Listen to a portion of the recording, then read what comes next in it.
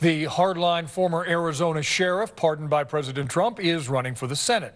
Joe Arpaio is joining the race for the Republican nomination to succeed Jeff Flake, who decided not to run for re-election. Arpaio was convicted of disobeying a judge's order to stop traffic stops targeting immigrants.